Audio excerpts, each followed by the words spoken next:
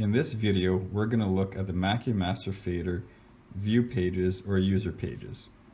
We have a typical festival setup with drums, bass, guitar channels, dedicated keys, dedicated acoustic, 3 DRs across the front, a floating mic which is a wireless, which is useful if the MC brings up the promoter or a radio DJ to interview. We have a stage right vocal, a lead vocal, a stage left vocal, and a drum vocal.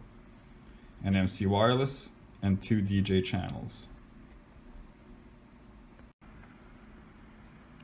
The first view group I like to create is the tweener singer-songwriter group.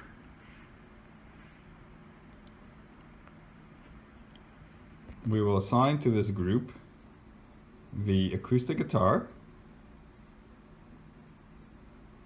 the lead vocal, the MC, and a DJ channel.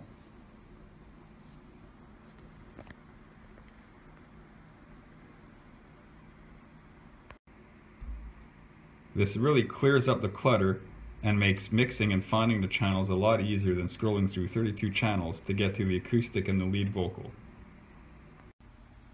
Next, let's create a view group for the straight ahead rock band in group B. Here we'll assign all the drum channels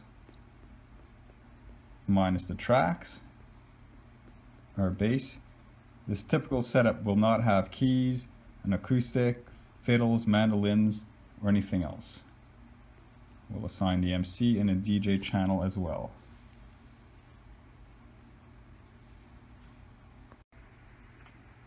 Let's have a quick look at view group B. The goal here is to reduce the clutter and not see channels we are not using.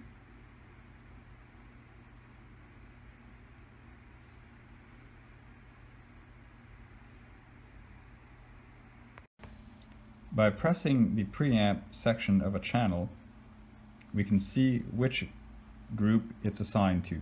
We could also assign the channel to different view groups from this page, but it's a lot quicker to do it from the assign section. Every scenario is different. Go ahead and make up your own view groups as you see fit.